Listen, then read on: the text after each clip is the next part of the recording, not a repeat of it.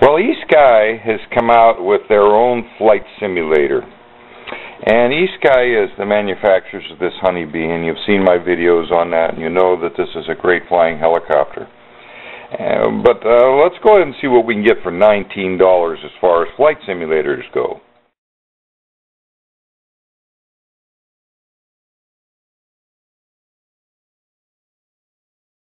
So I'm running Windows Vista. The transmitter that came with this FMS simulator would not work directly out of the USB port. What did make it work was plugging it into an extension block. And here it is right here, you can see it.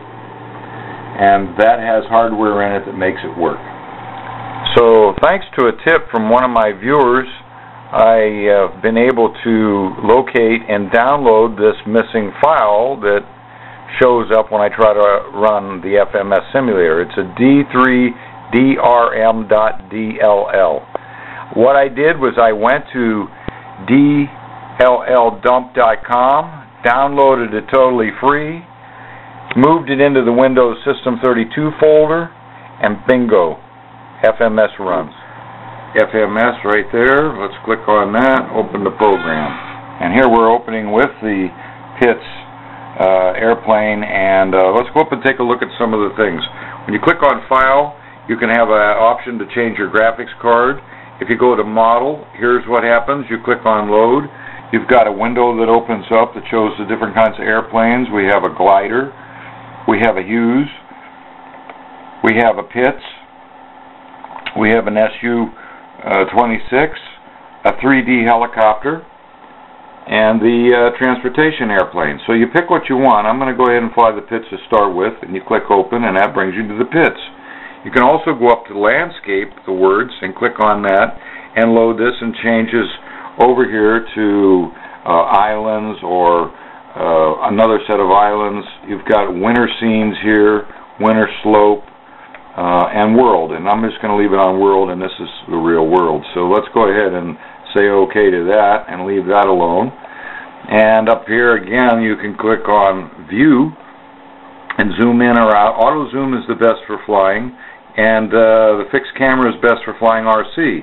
You can go to the chase camera and click it, and this puts you behind the airplane. But if you're really going to fly model airplanes, you need to have that chase camera off, and you're standing definitely on the ground. You can also go up to Simulation and change the thermal options, the wind options, adding wind. You can work on your sound, the resolution, which is a different size. I usually run mine in the window. The graphics, you can have the fog turned on, and your controls. Now this is important because you have to click analog control, a window opens up, make sure you click on Joystick Interface. You can see this by clicking Resource Choices, and you can see that the transmitter moves accordingly with the sticks. Say OK there, and if you want to map it to your transmitter, you pick the channel over here. For example, this is number 5, that's the throttle, and you go over on this side, and number 5, you have to put that in to where it says throttle. And in my case, the throttle was backwards, so I have to put a check here for inversion.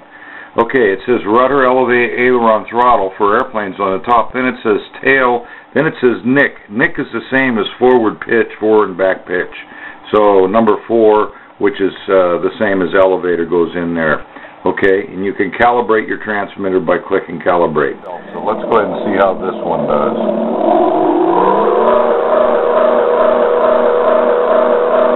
Nice.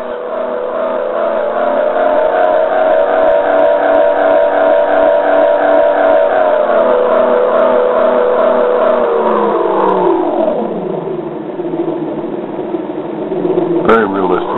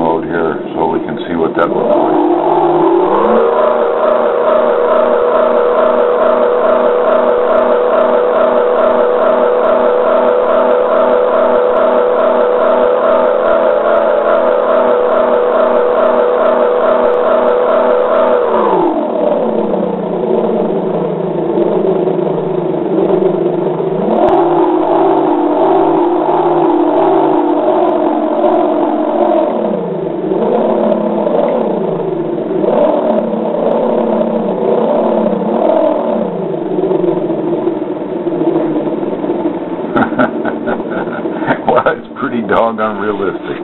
I like that. Okay, this is a good helicopter for learning on, for you folks that are trying to learn helicopter. This gives you a good chance to figure out the controls, learn them explicitly, and it flies very nice actually. So let's take this for a little flight. This is a pretty stable helicopter. Gives you a good sense of feel to practice your nose in hovering, and it has a good amount of control too, but gives you a chance to learn what the helicopter looks like and how to work the tail, the fore and aft cyclic, left and right cyclic, and let's take it a quick run around and see how it flies.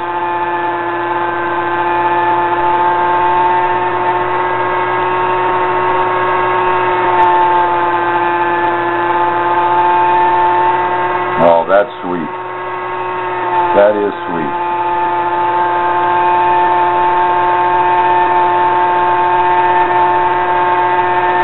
This is an excellent tool for learning to fly the helicopter, folks.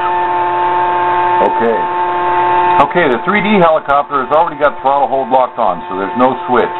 So when I pull down on the throttle, it sucks down, and up is up. So it's got good feel to it, actually.